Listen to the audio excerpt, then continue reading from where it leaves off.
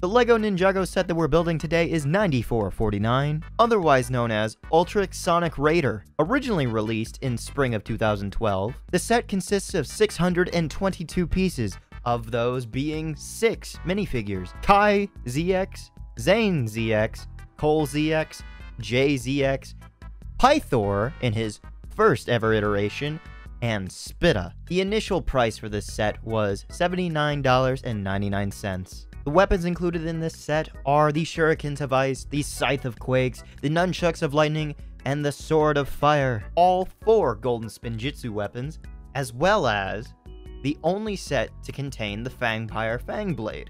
Now, in comparison to the show, in the set, the Ultrasonic Raider can only hold 2 ninja, despite in the show being able to hold all 4. And although the set does contain a prison cell in the back of the Raider for holding snakes, it was never actually depicted in the show. And finally, despite being in the set, Pythor actually never engages with this vehicle.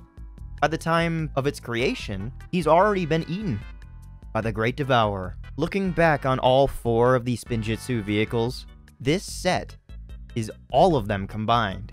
Flight, ground, bike.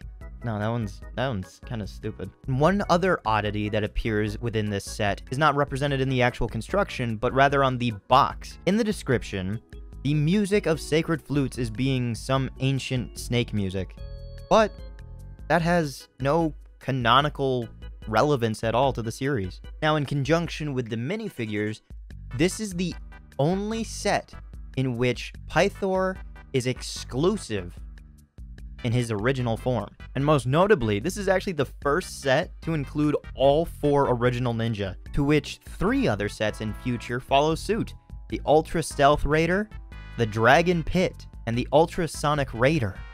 That's right, it comes back. And one unfortunate flaw that rears its ugly head in this set is the fact that due to stability issues because of having the treads in the front, this set struggles to even move on a flat surface. However, there is a light at the tunnel, because with failure, you can only learn from your mistakes, because the new iteration of the set actually fixes this issue by having rubber studs all over the treads, allowing for greater traction on flooring like tile. And before we wrap everything up and say our goodbyes, I just want to have everybody put an F in the chat for our lost brother, who met his unfortunate demise while in transport.